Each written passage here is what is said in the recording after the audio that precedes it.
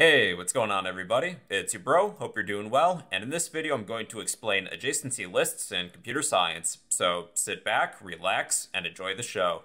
Alright, what's going on everybody? Adjacency list. An adjacency list is an array or an array list made up of linked lists. Each element is a separate linked list, and each linked list can contain nodes. And each linked list has a unique node at the head. And basically speaking, to represent a graph, all adjacent neighbors to a node are added to that node's linked list. If we add an edge, we just add the address of that node to the tail. So let's begin. Let's create two classes, graph and node. File, new class. This will be graph, finish, then file, new class, node. Let's say we have some data, maybe just a single character, char data. And we'll create a constructor, and then pass in some data. Char data. This dot data equals data. Within our graph class, we need to create an array list of linked lists. Array, list, and the data type of what's going to be stored are linked lists. Now we need a data type for our linked lists. What are the linked lists going to store? Well, they're going to store nodes. Let's name this array list just a list for adjacency list. And let's create a graph constructor. And we will instantiate our adjacency list. A list equals new array list. Okay, let's declare some methods. We'll need an add node method. So public void add node. And there is one parameter, a node of the node data type. We'll need to add an edge. Public void add edge. We'll need two indices, a source and a destination. Int source, int destination. We'll be able to check an edge. Public void check edge. Again, we'll need source and destination indices. And let's print our graph. Public void print. Alright, now let's head to our main class and instantiate our graph. Graph equals new graph. We're going to reuse a lot of the same code from the previous topic on adjacency matrices. So let's add some nodes. Graph.add node. And I will pass in an anonymous node. New node. And we need some data. So let's pass in the letter A. Let's copy this and create 4 additional nodes. So B, C, D, and E. And we need to create some edges. Again, I'm using the edges from the previous topic. So graph.addEdge. Each of these nodes has an index number. The first will be 0, the second will be 1, then 2, 3, 4.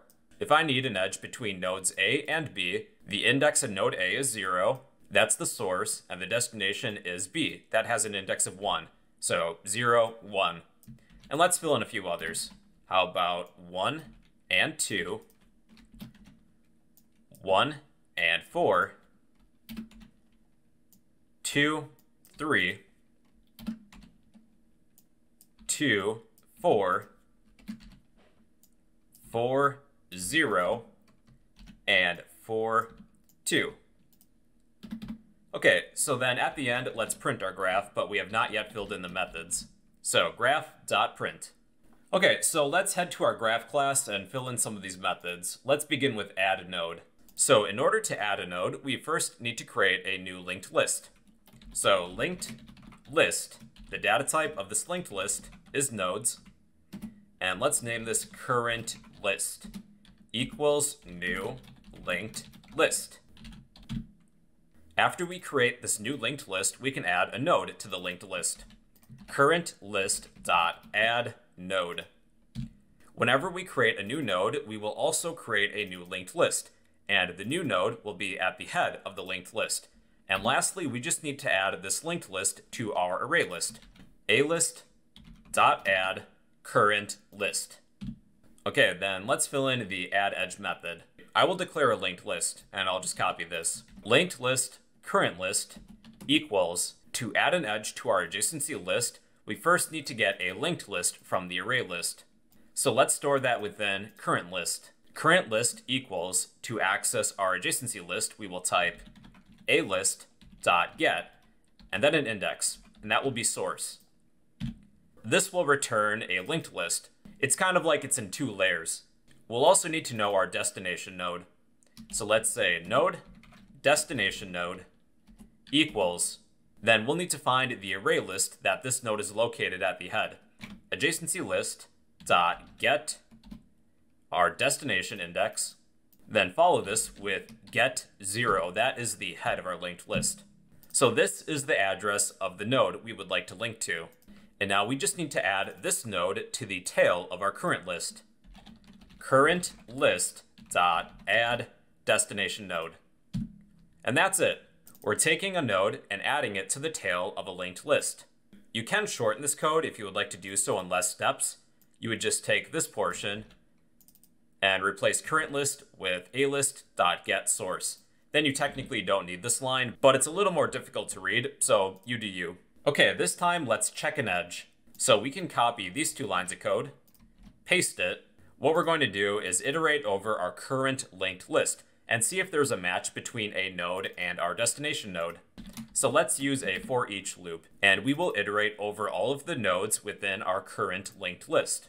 So the data type is node in our current list. With an if statement, let's check to see if the current node that we're looking at is equal to our destination node. Are these addresses the same? If so, then return true. If we escape the for loop, that means we did not find the node we were looking for, so let's return false. And the return type of this method is going to be Boolean. Okay, we have one more method. We just need to print our adjacency list. We'll use nested for each loops. So we need to iterate over all of the linked lists within our array list. So for linked list, the data type is node, and let's name this current list. Iterate over every linked list in our array list, and then we'll need another for each loop. For every node in current list. Then let's use a print statement. Print the node's data. Then maybe I'll add an arrow for flavor to represent a linked list. Then outside of our inner for loop, let's print a new line. And that should be everything that we need, so let's run this. Alright, so there is our adjacency list. Basically, an adjacency list is an array or an array list made up of linked lists. Each linked list has a unique node at the head, and all adjacent neighbors to that node are added to the node's linked list at the tail. The runtime complexity to check an edge is big O of v, v for the number of vertices. It's because we need to traverse a linked list linearly to find a matching node. And the space complexity for an adjacency list is big O of v plus e. V as in the number of vertices, e as in the number of edges. So yeah, that's an adjacency list. It's an array or an array list made up of linked lists. It's used to represent a graph. If you would like a copy of this code, I'll post this to the comment section down below. And well, yeah, those are adjacency lists in computer science.